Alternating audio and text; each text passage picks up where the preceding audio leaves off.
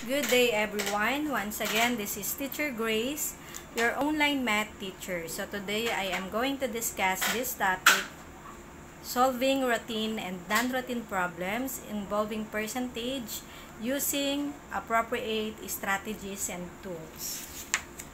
Okay, so let's define first routine problems. So when we say routine problems, so routine problem solving are concerned with using at least one of the four fundamental operations which are practical in nature. So that means usually ang ginagamit nating operation dito ay isa lang. So let's say kung addition lang yung involved, so mag-a-add ka lang. O kaya kung subtraction, so that means magsusubtract ka lang. Okay, so when we say non-routine problems are any complex problems that requires some degree of creativity or originality to solve, and that they can be solved in multiple ways. So that means usually ang involved dito, let's say dalawa or higit pa na operation. So let's say halimbawa nag-add ka na, there are times na kailangan mo pang mag-subtract o kaya naman ay mag-multiply or divide. Alright, example. There are 1,500 students in Camteño Elementary School. 14% of them are enrolled in the online distance learning, and the rest are in the modular distance learning. How many students are enrolled in the online distance learning or in the online class? Alright, so in order to solve this, we're going to use the four-step plan. Okay, the first step is understand. Okay, in the understand, we have the question, what is asked. So, ang ilagay natin dito ay A na lang. So, what is asked in the problem? The number of students are enrolled in the online. So, the number of students enrolled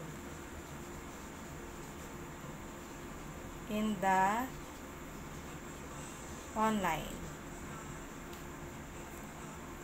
So, aside from the what is asked, under din dito yung what are given or what are the given facts.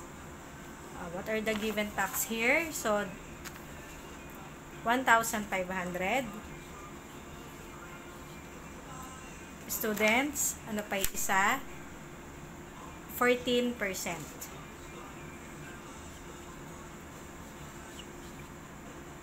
Alright. So, yan yung bumubuo sa understand. So, ano yung kasunod na procedure? So, ang kasunod ay plan. So, under the plan, how will you solve the problem? How will you solve the problem? By finding the, may sagot doon, by finding the percentage. So, under din dito, yung tanong na, what is the solution? Ano yung solution natin?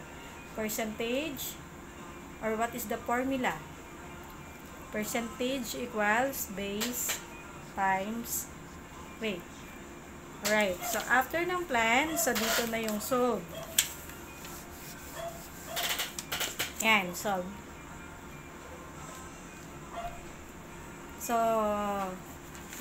balikan natin problem. So, paano yung sa-solve? So, ang given facts natin, 1,500. And then, yung isa ay 14%. So, ang formula natin ay percentage equals base times rate. Okay, ano yung base natin dito sa problem? Ang base natin ay 1,500. And then, yung rate natin ay 14%. Sa decimal form ay 1,400 yun. Afterwards, multiply mo lang. So, 1,500 times 1,400. Yan. 4 times 0, 4 times 0, 5 times 4 is 20, write down 0, for group 2, 4 times 1 is 4, plus 2 is 6. And then, yung second multiplier natin, 1 naman yun, i-rewrite lang yung multiplicahan dito sa ating second partial product. So, see to it na dapat naka-indent, ano? So, 0, 0, 5, 1, and then afterwards, i-add mo yung first partial product sa second partial product. So, bring down 0, 0, 0, 6 plus 5 is 11, 1 plus 1 is 2. Then, count the number of digits to the right of the decimal point. Ang may decimal point lang natin ay multiplier 1, 2, 1, 2. So, dito yung decimal point. Then, the answer is 210. Okay, after ng solve, ang kasunod ay answer. Alright, so dito sa answer, so kanina nakuha natin 210, ano? So, ibig sabihin, lalagyan ng label natin yan, 210. Ang label niya, online students. Alright, so let's solve another problem.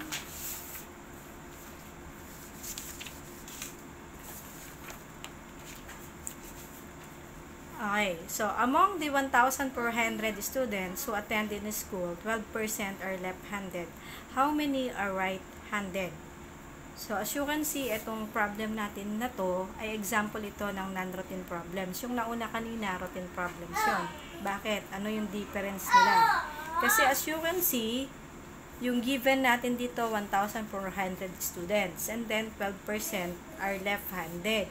So, given yung percent for the left-handed, pero ang tanong, how many are right-handed? Okay? So, that means, ang kukunin mo, yung percentage ng right-handed. So, merong dalawang procedure sa pagsagot. Pwedeng kunin mo yung 12% ng 1,400. Then, afterwards, yung makukuha mong sagot ay isusubtract mo sa 1,400. Pwede yun. Or, pwede naman, instead of 12% of 1,400 ang iyong kunin, ang kunin mo na lang ay 88%. So, automatically, yun na yung magiging sagot. Yun na kagad. Kasi, let's use the 4-step line.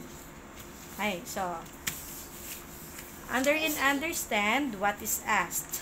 What is asked? So, the number of right-handed students. Okay?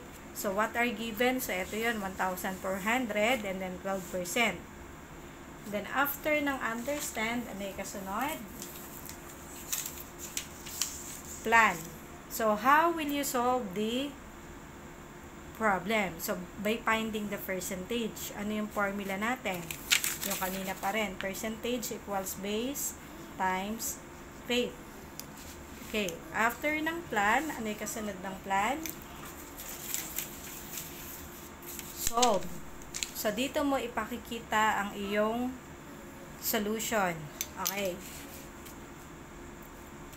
So, percentage equals base times rate. Alright. So, yung base natin dito ay 1,400. Times, yung rate natin ay 12%. So, that means yung 12%, 1,200 siya in decimal form.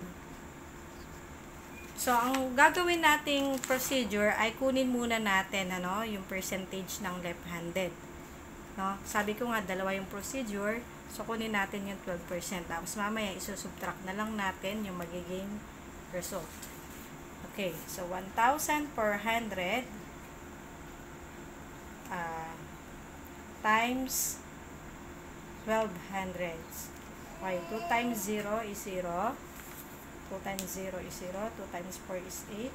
2 times 1 is 2. And then, yung second multiplier, 1 lang naman. So, that means, rewrite na lang natin. C to 8 na naka-indent. 0, 0, 4, 1. Then, let's add the first partial product to the second partial product.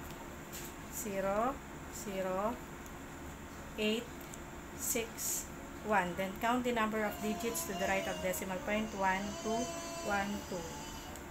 So, 168 is the answer. Therefore, etong 168 na na-compute natin, yan ang left-handed. So, ang tinatanong ay right-handed.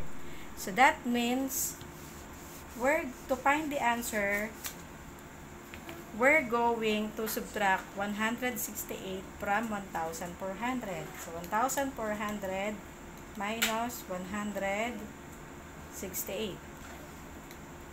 Okay, magbabarrowin tayo, no? 4 becomes 3, 0 becomes 10, 10 becomes 9, 0 becomes 10. 10 minus 8 is 2. 9 minus 6 is 3. 3 minus 1 is 2. And then bring down 1. Then, the number of right-handed are 1,232 students. So, yan yun. O, tignan natin, ha? So, ito yung nakuha nating sagot sa first solution. Paano kung ang i-apply natin ay yung second solution? Na instead na sa 12% natin i-multiply yung base, ay dun na lang sa 88%. Tignan natin kung the same rin ang magiging result. Okay. So, gawin natin itong 88%. Okay. So, pwede nating scratch siya, no? Dito na lang sa baba. 1,400 times 88 hundreds. Okay. 8 times 0 is 0. 8 times 0 is 0. 8 times 4 is 32. Write down 2. Regroup 3. 8 times 1 is 8. Plus 3 is 11. So, since na yung second multiplier natin ay the same rin naman sa una, so i-rewrite na lang natin to. Si 8 na naka-indent. 0, 0, 2, 1, 1. Then, let's add the first partial product to the second partial product. So, bring down 0. 0 plus 0 is 0. 2 plus 0 is 2. 1 plus 2 is 3. 1 plus 1 is 2. And then, bring down 1. Then, count the number of digits to the right of the decimal point. 1, 2, 1, 2. So, ang nakuha natin ay 1,232. So, that means the same din ang result.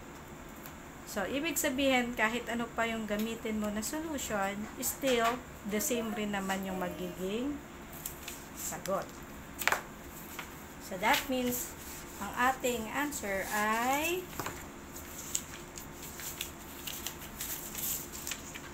answer natin, ano? 1,232. So, right-handed pupils. So, that's all for now. Thank you for watching.